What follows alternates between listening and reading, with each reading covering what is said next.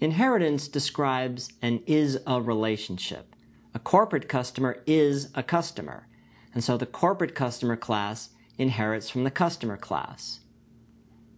You can think of an interface as a contains a relationship.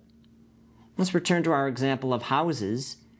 A class is a blueprint, and we might have a blueprint for a house. But a house is pretty abstract.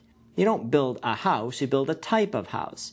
So a Victorian is a house, a ranch is a house, a townhouse is a house.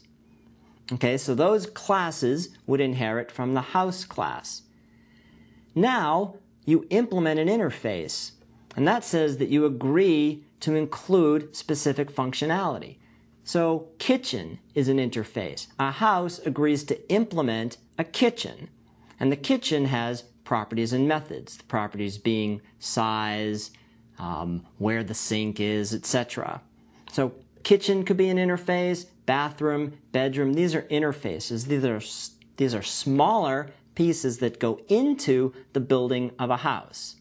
So you can take that example back over to our more concrete example of the customers, and we created an interface for corporate customers and an interface for corporate sales. And the corporate sales interface contained just those properties and methods that related specifically to corporate customers and their sales. So you inherit from a class and gain a broad brush of properties and methods, everything in that class. The interface gives you the ability to implement a smaller subset of functionality typically related to a particular task.